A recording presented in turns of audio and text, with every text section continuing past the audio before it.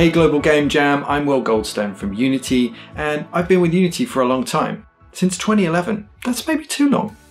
Anyway, many things have changed in the games industry since then, but one thing that doesn't change, that's really cool, that I love, is that every year there's even more games to play made by many creators just like yourselves. At Unity, we believe the world is a better place with more creators in it, and the Global Game Jam offers creativity in its purest form. It's a time and a place where people can come together and make something real.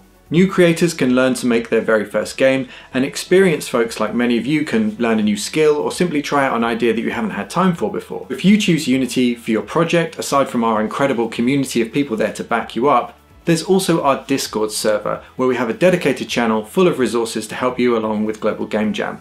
So enough waffle from me, go and make something that you love, because that's all that really matters.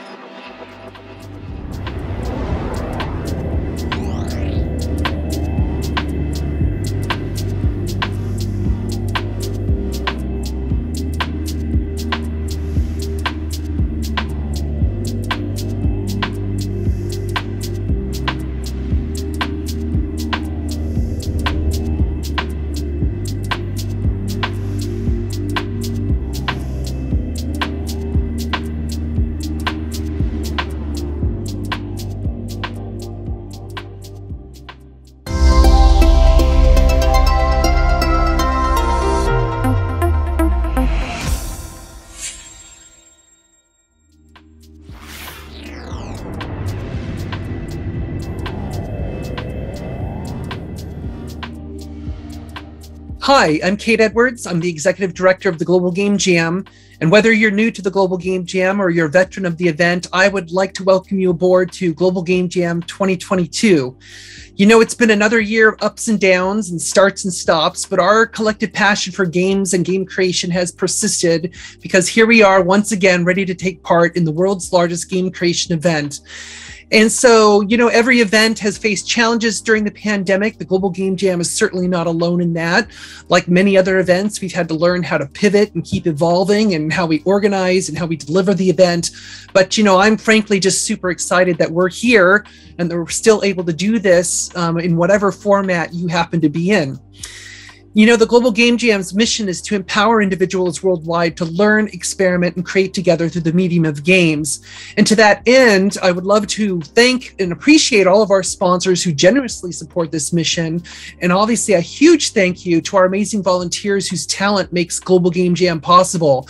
The executive committee, the regional organizers, the site organizers, the streamers, everybody who lends a hand to help out, no matter if you're in a live site, a virtual site, a hybrid site, any of you who have volunteered any time whatsoever, thank you so much, because truly this wouldn't happen without you. And I think what's great about it is it represents the biggest power of Global Game Jam, which is about you, the community. So we are so glad that you're joining us, whether you're at a live site or virtual or hybrid, whatever the format you're doing this year. Thank you so much for choosing to be a part of this community. And thank you for supporting each other as we all hope for better times in 2023 and beyond. So I ask you to stay vigilant, stay safe. We hope you have a fantastic Global Game Jam, and we cannot wait to see the amazing games you're going to create this year. Thank you.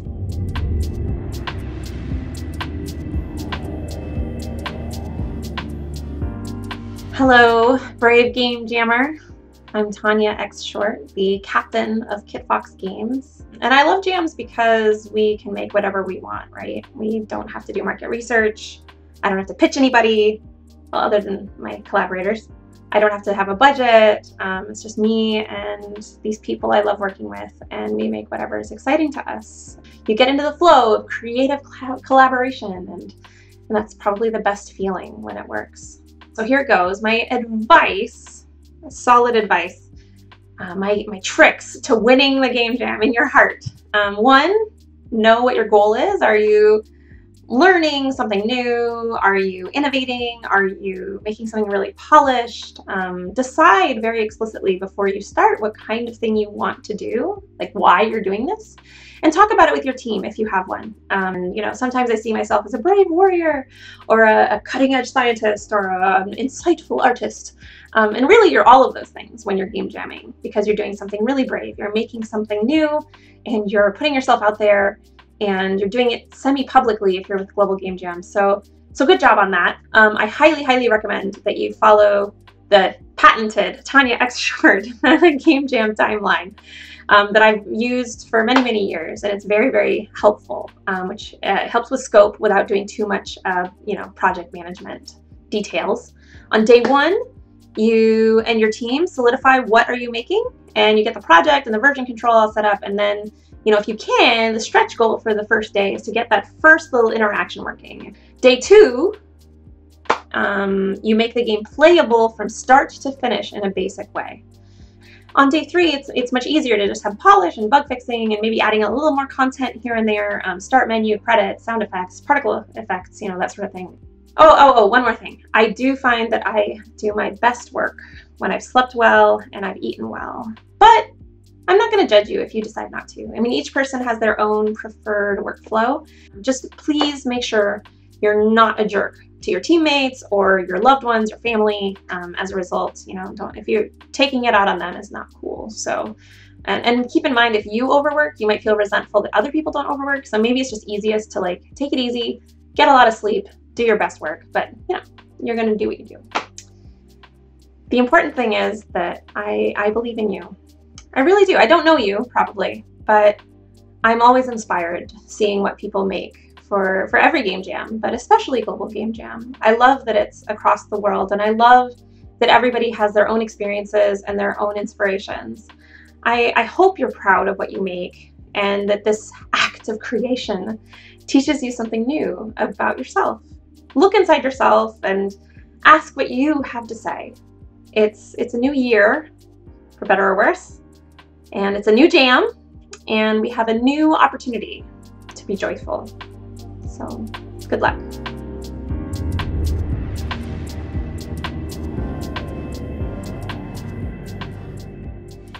Hi, I'm Chase Bethia.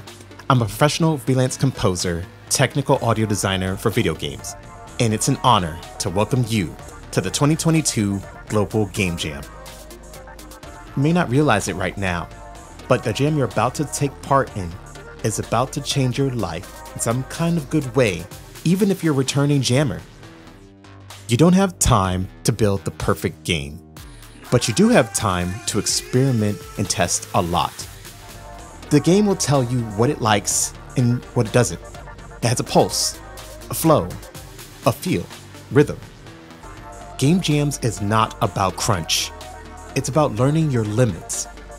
Yes, you have a brief amount of time to make something, but you only put the pressure you have upon yourself.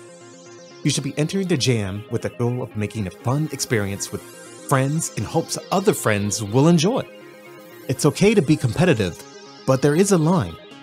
This isn't the time to learn about how to burn out, but to practice pacing, strengthen communication and critical listening skills, and quality assurance with assets for context. This is where you learn so many things. If you're thinking about making game development a career, you can take this opportunity to see what goes into making one. At the end of the jam, you'll be able to assess if you wish to pursue it or have it be a hobby.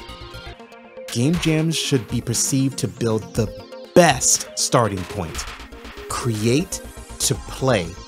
And if you get more done or even finish the game your team set out to make, then that's icing on the cake.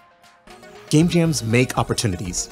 Over the years, we've seen so many successful game titles that were born from Global Game Jam, such as Keep Talking and Nobody Explodes and How to Do It, and more. Some games have spawned successful gaming studios. Those studios have created jobs for people that want to get their start in the gaming industry, earn a living, build a career, and do what they love to do, make games. I owe most of my career to game jams. If it wasn't for these, I would have struggled a lot more to get a portfolio started and even get work in the industry. I still game jam to this day because it's the best way to tap into my childhood creativity. Remember, to keep the fun alive, keep your mind open and ideas will flow naturally. Lose yourself in the jam. Be kind, stay hydrated and rested. Make stuff. Doesn't need to be perfect. It just needs to get started. And once it does, it'll have a pulse, a rhythm, and a flow. And off you go. Have a great jam session.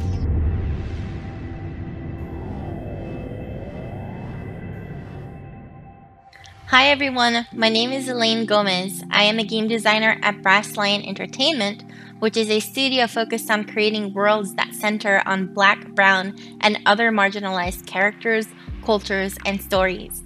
I'm also proud to be one of the 6 co-founders of Latinx in Gaming and give developer-related support to the organization's many activations.